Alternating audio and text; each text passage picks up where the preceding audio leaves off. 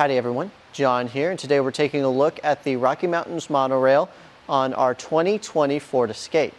Now, if you're trying to get you and a friend out to the trails and you need something that will hold your bikes by the tire, this is going to be a great choice. Now let's take a closer look.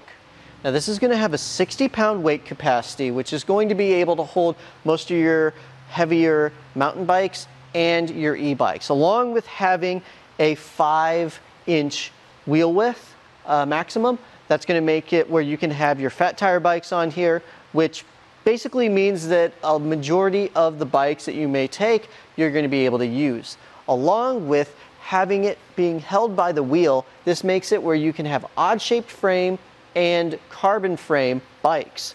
It's very easy to take this on and off, but first I'm going to show you how to tilt this away. And in my personal opinion, this is one of the best tilt away features that I've ever seen.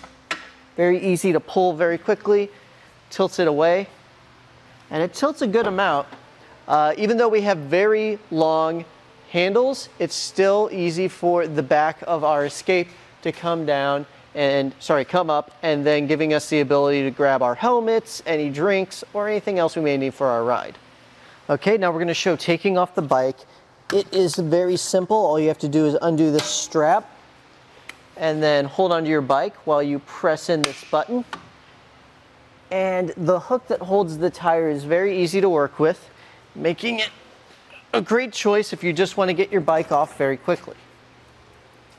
Now the cradle for the back wheel is going to move back and forth depending on the size of bike you have. And the front is actually going to come down, keeping it out of the way and making it where you can put the hook down, and it's going to be a lot more streamlined once you have it like that. I do recommend putting the hook on the other side of this cradle just to keep it nice and safe. Now let's get some measurements and see how far this comes off the back of your vehicle. It's going to be 26 inches from the back of your Escape to the back of your bike rack, and that isn't too bad. That's not too bad of a way for it to come out.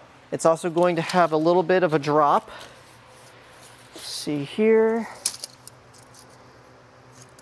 You're going to have about 19 inches, so the shank rise is still going to be enough that you don't have to worry about any kind of drop whenever you're going up a steep hill.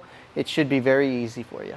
Another great way to get a little bit more space out of, say, your parking, or you're at the campsite and you want to make sure that you're using the most space to your ability, is to just fold it up.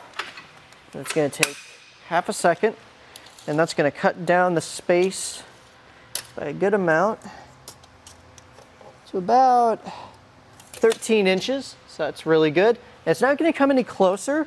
There's still a lot of space. I think the closest space is going to be about 3 inches, but as you can see, I can move my hands through. It's not that much of a worry, and it's not going to get any closer.